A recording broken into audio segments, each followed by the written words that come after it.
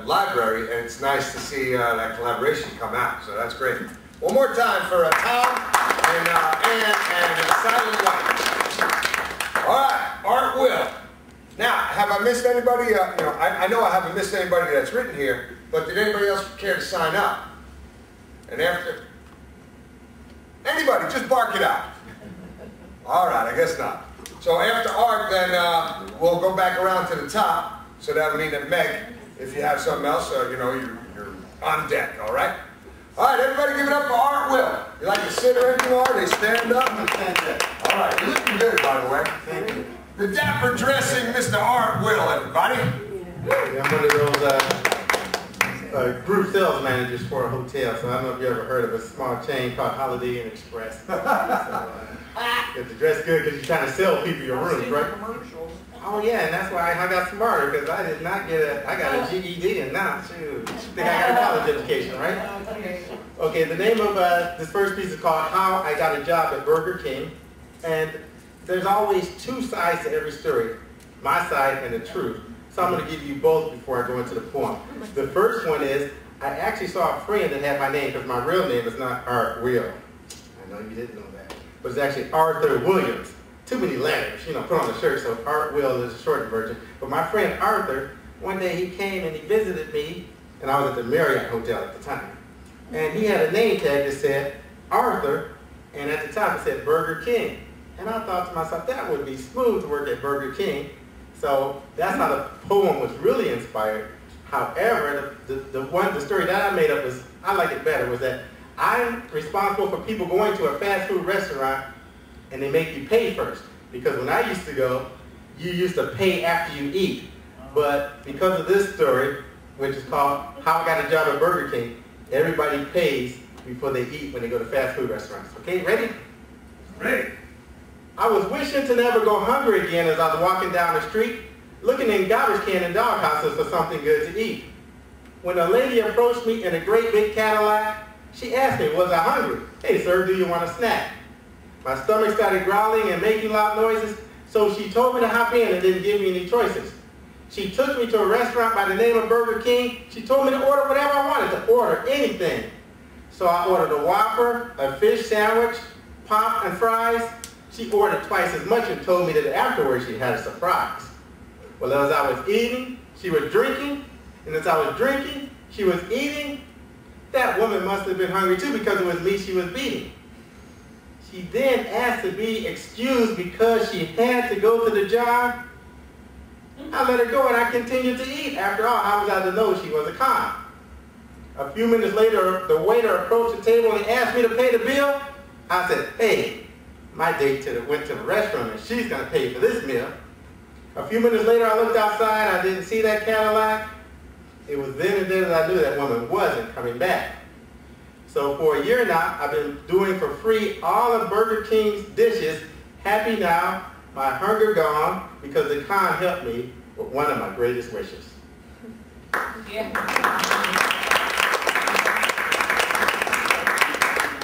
Okay, here's another story. This one's called How I Discovered the Hair Weave. Once again, there's two sides to every story. There's my side and there's the truth. My side was that I said, you know what? I can look like $1 million, so I'm going to tell people that I invented the hair weave. Okay, that's my side. The truth is, I actually took a friend to the hair salon and watched her get those braids weaved into her hair.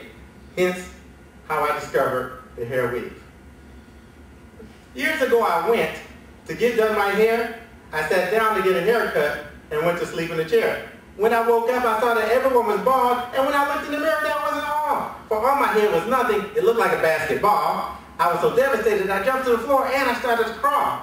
I scooped up all my hair and I placed it in my lap. I wanted my hair back on my head so bad I didn't care that it had naps. The barber told me that his shop only did bald heads, and that was on the sign that I had saw but had not read. I told him I would pay him $100 to put my hair back on my head, so that barber took out a needle and also a lot of thread. And although it was painful, and I thought I would break and crack, I ignored those things. After all, I wanted my hair back. Then when he was through, I was also happy because guess what? Not only did he put my hair back on my head, but it was no longer nappy. Then I looked in the mirror and a light bulb appeared over me as I came up with a great plan, a good idea to make lots of money. Then I opened up a shop and women would come and never leave until they paid me $100 and got themselves a hair weave.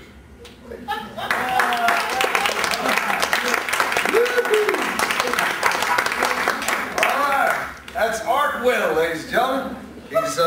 He's saving letters, so if anybody has a long name like Ann, donate the rest of those letters to Art over there. He's got some good use for them. All right, Meg. Meg Harding, everybody. Let's see if I can mess this up again, shall we? Kevin, hold on. Hold on, what are we on? 3 now? 1?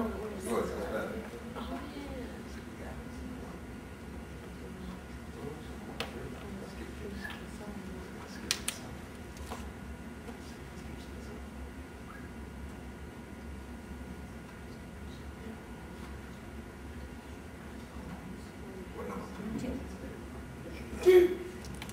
Over that blue. So short. Just showing up at home next to my family. My trunk right there. All right, Meg Harding, everybody.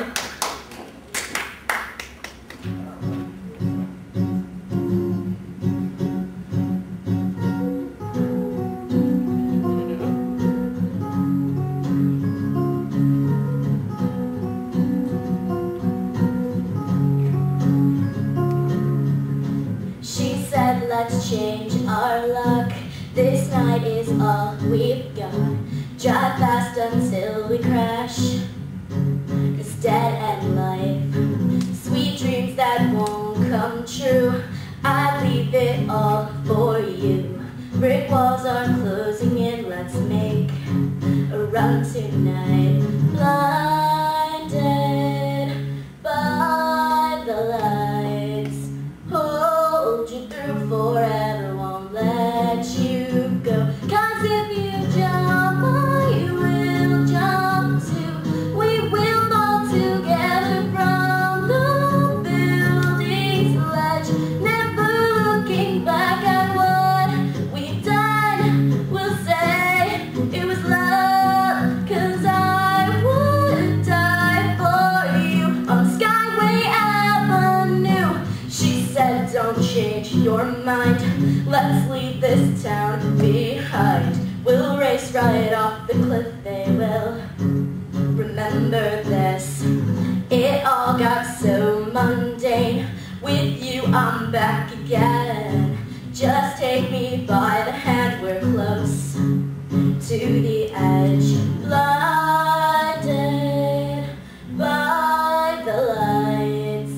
Hold you through forever, won't let you go. 'Cause if you jump, I will jump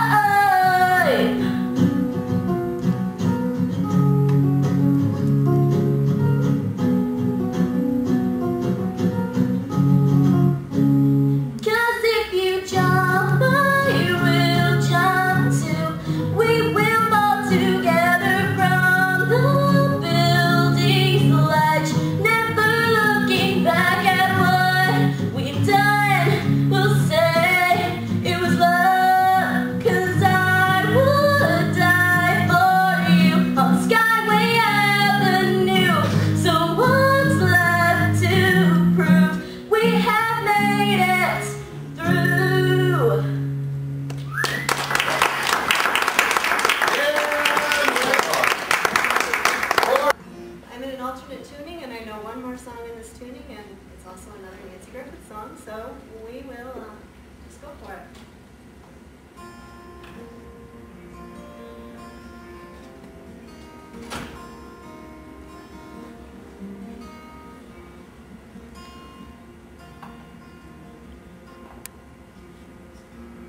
Shut it down, call this road a day.